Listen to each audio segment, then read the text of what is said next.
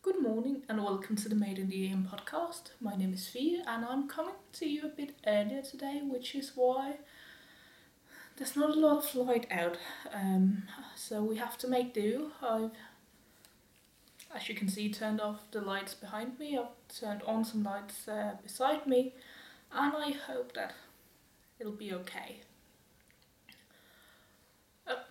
Let me just show you my mug here. Well, you can't argue with a mug. No, still too warm. Anyway, I hope you've been good this past week. As I mentioned last time, I had a birthday. I didn't know if I told you last time, but we had a bit of a funny. Well, last year my mum kept telling the nurses at the hospital that I was 34 when I just turned 33. And this year my dad kept saying, "Oh, but you're halfway to 40 now." I was like, "What?" Because he did remember the year I was born, but apparently he failed math on that one. So yeah, none of my parents know how old I am. And they were both there for the event. Even if my mum did say that she did not give birth to the monkey on her chest. Yeah. I will say, babies, when they just come out, not cute. So I totally get her. Anyway, speaking of my mother, my FO this week is socks for my mother. Now, the good thing about my mum, beside her request like 4 weeks before Christmas, or 3 weeks before Christmas I think it was, is that she likes ankle socks and she has tiny feet. So, 1 sock, 2 socks. This is the Regia World Cup that I couldn't remember last time. Must have been 2012. Yeah. Should have looked that up, really. But yeah, shorty socks, nothing exciting, just a plain toe-up sock, 56 stitches. I did do the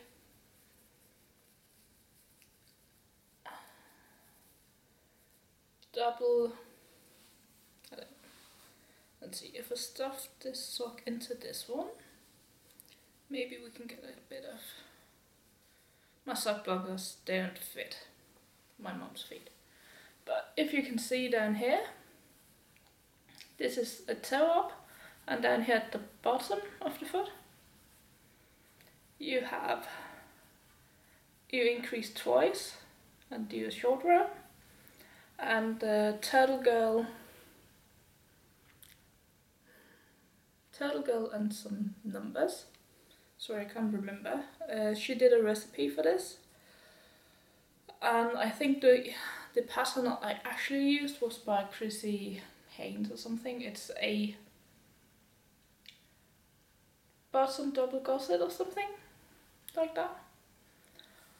I like the way it fits around the ball of the heel, on me at least, and my mom hasn't complained, so well, she doesn't get a lot of say in what kind of socks she gets or the yarn for it, as I usually just use leftovers. I have a pair of socks like this, only mine were full length socks.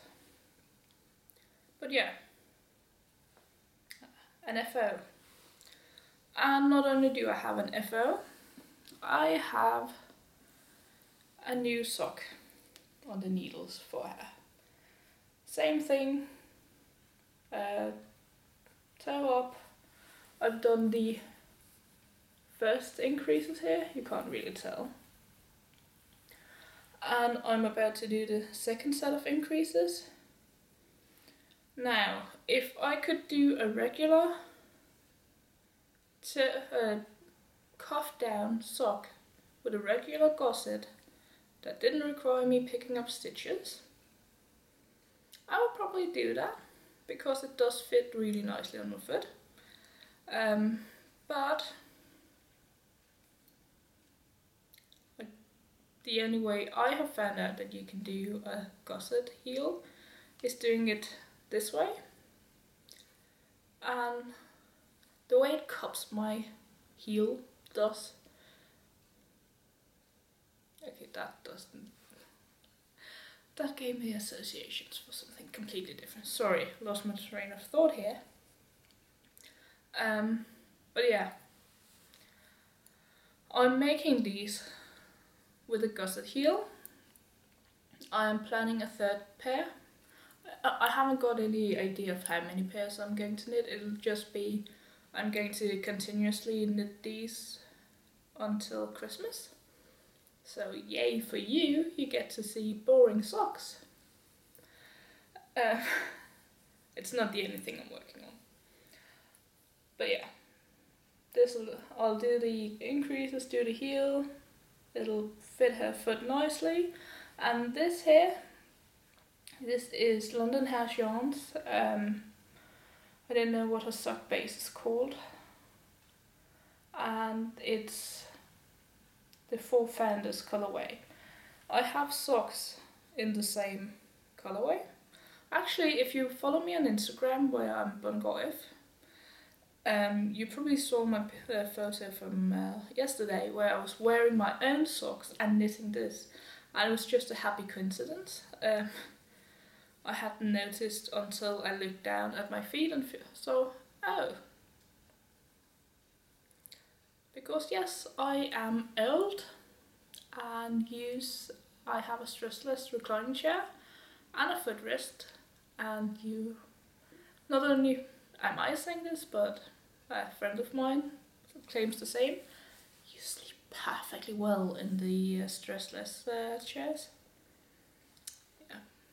I have fallen asleep watching Midsummer Murders of all things, sitting in my reclining chair, knitting. How's that for being 80? Now, those are the socks for my mum.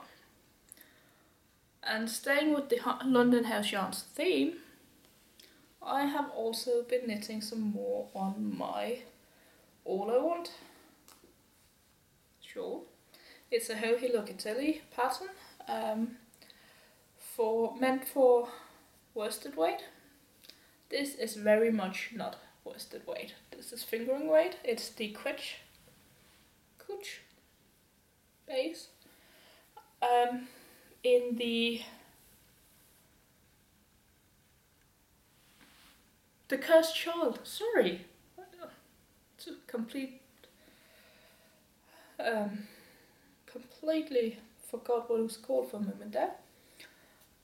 This is very much a fingering weight yarn, and I decided to just keep doing increases until I had used 70 grams of my yarn, or approximately. Now, the last time I showed you, I was down here. That's one repeat, and this is one repeat of the lace. So I'm now, and lace just looks so muddled up when you haven't blocked it. But yeah, this is the lace part. And in the pattern for, remember the worsted weight version, you do one repeat in the main colour and then 2 repeats of the lace in the contrasting colour. Now, I have, sorry about all the bending, I have plenty of yarn left. Isn't that gorgeous? It so perfectly reminds me of the book cover. But yeah, I am going to do the 3, possibly 4 repeats. It is pretty big already. It's not quite my wingspan, but another repeat and I think we'll hit my wingspan. And I'm showing you that off camera, I know. So it'll be a nice big shawl that I can just wrap myself up in.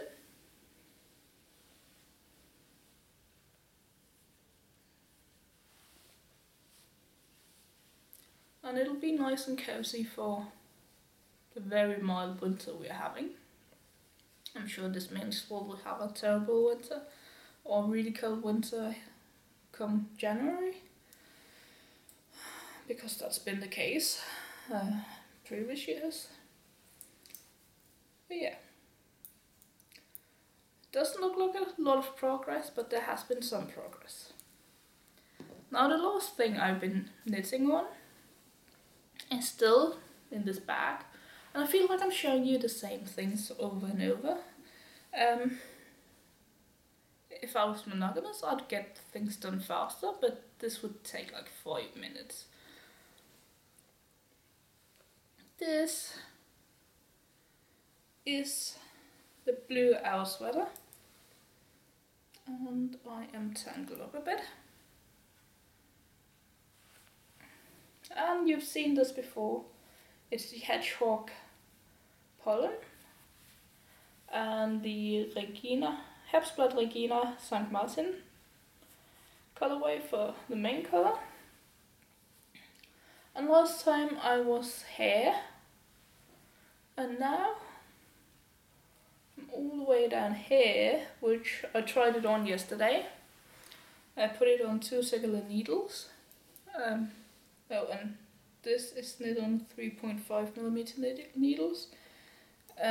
My socks are knit on 2.25mm needles, and my shawl is knit on 4mm needles, just if you're keeping up. But this now reaches about my belly button, a little past my belly button possibly. So I'm in the home stretch. Having said that, I will need to add another 15 rows or so of 13 rows of stockinette, which is just round and round, but of course alternating skeins, which is why I have it in a bag, because I keep losing these skeins all over the place, or these balls all over the place. But I am alternating every row, so it's not as mindless because there's some yarn management going on. But I do like working on it and knowing that, okay, it's another 13 rows, and then I have to do, I think it's a 2x2 rib on 3mm needles for 6.5 centimeters. Yeah, that'll be killer. And then I have to do the sleeves 3/4 length, because I don't want full length sleeves, especially in this. I don't know. I just see it as a 3/4 length sleeve, and I'm not sure what the pattern says. I think the pattern's for full length sleeves. The pattern is by Suvi Simola, and it is available on Ravelry. And I just love this, and I especially love the little jog on the back that it's intentionally put in there. The neck opening is missing a rib. I'm planning on doing the rib for that before I do the sleeves. Just because when I've slogged through the sleeves, I don't want to have to go back and do something else. Because sleeves are boring and they take forever. At least, that's my experience. So, that's all the knitting done. And you might notice that I'm wearing something that was previously on that hanger there. So I'm just going to try my tea again. Much better. But yes, this is my Dahlia dress. It's a Colette pattern and the fabric is by... It's someone for Robert Kauffmann. Yeah. Anyway, let me just stand up. There are some fit issues. It fits rather nicely around the bust. The back is, this is so elegant, is another question. But it fits and it's quite comfortable. What I did do is, if you can see here, I gathered in the sleeves on both sides. I could probably have done with taking in a bit more. I have learned from this that I will need to do some, well, what I plan to do if I do this again. I'm not sure I'm going to do this version again. I do know that I'm going to do the summer version, which is a sleeveless, just strappy version, because I have the fabric for that, and I have the zipper and the ribbon already waiting for it, for when I want to tackle it. I am still, well, in theory I'm still working on my shirt, but I haven't done any actual work on it. Mostly because I've had company and didn't feel like dragging out my sewing machine, because even though I love it and it loves me, I do need time and I do need the space to do anything. So it's the next step on the shirt is a bit complicated. I need to be in the right frame of mind for that. I just haven't been, yeah, I just haven't been. But if I were to make this again, and I can see myself making this again, I will have to alter the sleeves, maybe make them go in a bit more, but at least I will have to somehow make them smaller, as well as the back, make it smaller, not go down a size, because I need to fit around. It's just up here there's too much fabric, so it would be, yeah, just an adjustment to both the back and the sleeves. It wouldn't be a big adjustment, because if I do it all over, it wouldn't be that much of a difference, I don't think. But I don't know, we shall see. I shall experiment a bit before I make another one. And I did hem it, and yeah, it needs a wash, let's be honest. But I wanted to show you before I did wash it. And that's about it, I think. Should be hopefully a bit shorter this week, which means it'll upload faster. I do have a meeting that I have to leave for in like 20 minutes, so short is good. But yeah, not worked on the shirt. I have the buttons picked out for the shirt, I think. They're probably smaller than what Colette has asked for, but I like them. It's just simple mother of pearl. Or maybe I won't use those. Maybe I'll just use the simple white buttons. I have more than enough of them. I think, yeah. Always pick the easy part, picking out the buttons, instead of doing the harder part, which is the cuff. And yeah, it'll be an experiment, and it'll prepare me for when I do it in the Liberty fabric, which scares me a bit. So yeah, that's it. I hope you have a wonderful week until I see you next time. Bye.